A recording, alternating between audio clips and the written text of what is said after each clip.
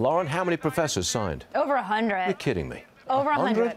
They signed a letter saying it is okay to reconceptualize the events of October 7th. I read, as scholars who are committed to robust inquiry about the most challenging matters of our time, we feel compelled to respond to those who label our students anti-Semitic if they express empathy for the lives and dignity of Palestinians and or if they signed a student-written statement that situated the military action begun on October 7th within the larger context of the occupation of Palestine by Israel. I was looking at the names of the professors that signed on in their departments. Many were in women's studies, gender studies, literature.